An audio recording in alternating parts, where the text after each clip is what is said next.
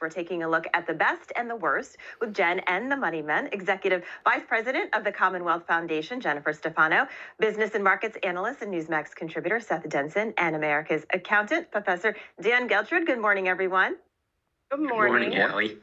All right, let's take a look at the business headlines that we're talking about today when it comes to airlines. So airlines, they've had a tough time throughout the pandemic, and there is new data on how the airlines fared last year. Seth, Delta had the best performance, followed by Alaska and Southwest. But with so many issues airlines had to combat, what helped these? What do you think helped these airlines stay on top?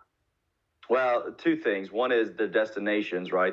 Some of these airlines have a lot of destinations they fly to. Second is their business capabilities. Listen, business flyers, while they're only about 12% of the total flying population, they're about 75% of the profits.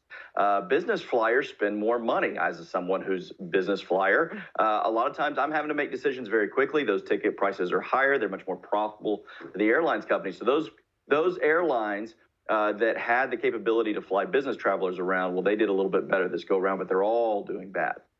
Yeah. So, Jen, on the flip side, JetBlue came in last and Spirit came in second to last. So that actually makes sense to what Seth was saying, because a lot of business people don't really fly Spirit. But JetBlue, in my mind, they've always done well. So why do you think that these airlines are struggling? I think the interesting thing is that they're trying to optimize something old. The airplane is now an old concept. It was once new. And I don't really see innovation coming out of the airline industry. You know, you sort of see they diversified into credit, and the credit card game is a big part of their business. But really, when you look at the new and updates on their planes, it's sort of like, hey, you can now plug into your phone so that you keep your Netflix addiction going and get all of the Emily in Paris episodes and not have your phone die on you. But there's nothing really new or innovative about how they're flying or creative ways to do it, or sort of diversifying maybe an out of first class into just the net jets versus a regular carrier passenger plane. And because of the lack of innovation, I think they're going to continue to struggle, because they're going to try to drive down costs with your Spirits and your JetBlues, and that's not going to make people happy. No, and Spirit had so many problems, earlier last year. Dan, airlines mandated masks for all passengers on all flights, which led to many issues. A lot of people upset about that, especially we saw a lot of parents, right, with kids that couldn't keep their masks on. Some were told to get off the plane.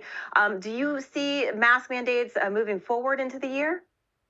I do. I don't think that that's going to stop anytime soon, Allie. But listen, a lot of these angry passengers, and I understand the anger, but where it got out of control, I think maybe some of those people were having anger issues before the mask mandates, and perhaps they only made it worse. But I certainly can understand. But, the airlines claim that the way they recycle the air on the airplane is actually a cleaner air than you would have somewhere else. And whether the masks are really truly medically required, I'm not so sure that's the case, but I don't see a change. It's not a good look, so to speak.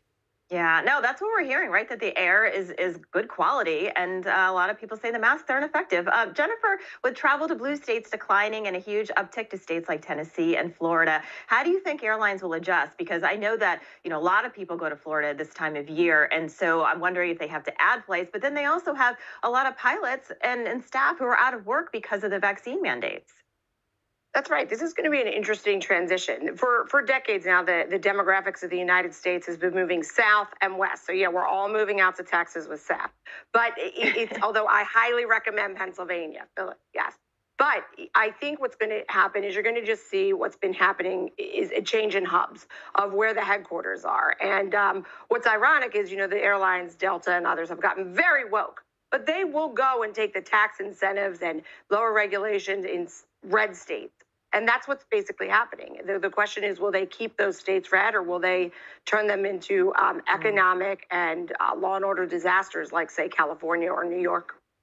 Yeah, Seth, Jen has a good point. I think because Americans in Texas, right? Is that where their headquarters is? Right here, Fort Worth, Texas. Yeah. Yeah. So I wonder, what do you think? What do you think is going to happen in this coming year?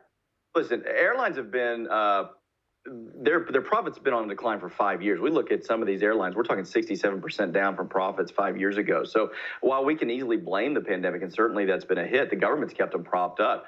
I think the key for airlines going forward is to get past this pandemic. They've got oil cost headwinds ahead. They've got people that, quite frankly, just don't like flying because of all of the things that we talk about, delays and baggage issues, and we're all crammed in there so tight. But COVID is the key. You got to get COVID over with, and, we can get flying again, but certainly flying to these red states where, come on to Texas, come see us here. Yeah. We'll I think we should all go, Jen and Dan. Let's go to Texas. It's a little warmer there. Thank you so much, Jen, Dan, and Seth. Always great to have you. Thank you.